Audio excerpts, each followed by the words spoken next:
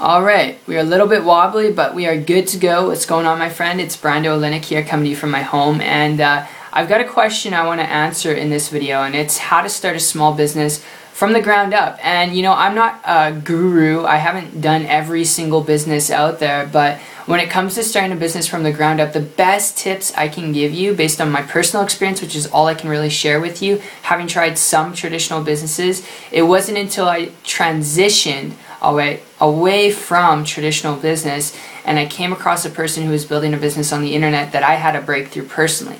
And my story kind of goes like this. 2 years ago, working in a restaurant, went from a dishwasher to a baker, and it wasn't the most fun. Alright, I worked really hard at my job and I got a pay raise of like 50 cents after 2 years, and I just had enough of it and I felt worthless. I didn't know what I was doing with my life. I was confused at the time, and I always kept seeing different opportunities on the internet, different people making money, and I didn't really know what to make of it. And it wasn't until I stumbled across a person through my Facebook that I saw this person always posting like their income stats and you know what they're doing with their life and traveling all the time, and I reached out to them and I connected with them. Now, this person was building a business and an income from the ground up through the internet, and they didn't have to reinvent the wheel by having a storefront or supplies or inventory space, which is really attractive to me because I couldn't even afford that.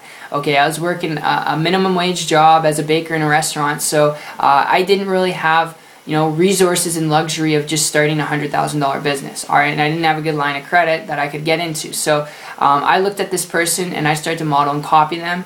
And how I did this was on my shifts when I was on break, and after my shifts what I would do is search for ways, alright, and use and apply the knowledge that they applied for me, alright, and shared for me to build a business online. And it took me 3 months after that point to go from 40 hours a week in a restaurant to creating a full-time income business working part-time on the internet. Not average, not typical results. I won't sit here and guarantee results because it required a lot of work, alright? But when you compare it, and I'm not trying to compare things, but when you compare it to traditional ways of starting a business from the ground up, it was a lot easier, especially for someone like me who is part-time, alright, who is working a full-time job. So that's just one idea I wanted to throw your way, not in a biased way, alright. I wanted to give this as an unbiased, most practical standpoint and viewpoint, so hopefully you guys, you get an understanding that this is just an opportunity viewpoint. You can take it, you can leave it, but the internet is by far one of the best ways you could go, so you don't have to go out there and do some grunt work. Alright, so hope you enjoyed this. If you did, leave me a comment. If you have questions, leave me a comment down below. If you're wondering really more of the mechanics and the how-to processes of actually getting up and going on the internet,